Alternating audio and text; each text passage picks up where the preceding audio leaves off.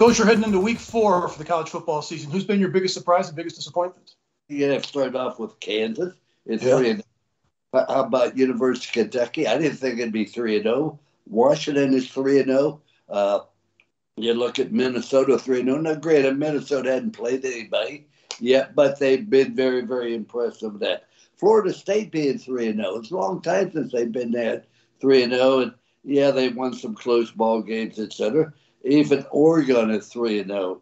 And you look at Syracuse 3-0 and Rutgers at 3-0. Now, granted that they've set their schedule to get off to a good start before they get into conference, but those are all schools that surprised me, particularly Kansas.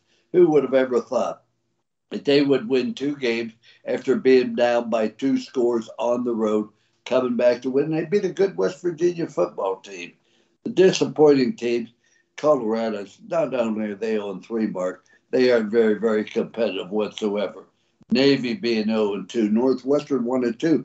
I thought after Northwestern won their first game against Nebraska that they'd come on and have a very good year. Purdue being 1-2. There's no way Purdue should be 1-2. They're very talented, but last week, Mark, they scored with 40 seconds to go to take the lead, and then they get a 30-yard penalty on their tight end who wanted to prove he was a man, whatever the case may be, but it hurt the team because, lo and behold, they end up losing the ball game on basically the last play of the game. I think I'd have to put Notre Dame as a disappointment, Mark. They're 1-2, but the fact they were number 5 in the country preseason makes it a little bit disappointing. UConn 1-3, but they're getting beat quite decisively.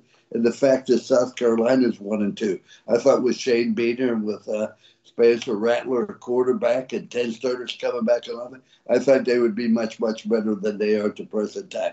They got blown out by Georgia, and that really surprised me because that game is always close. Doesn't matter about the records. It's such an intense rivalry because they're so close to one another. So it's too early to say who surprises and who disappoints, but I think right now Kansas would be number 1.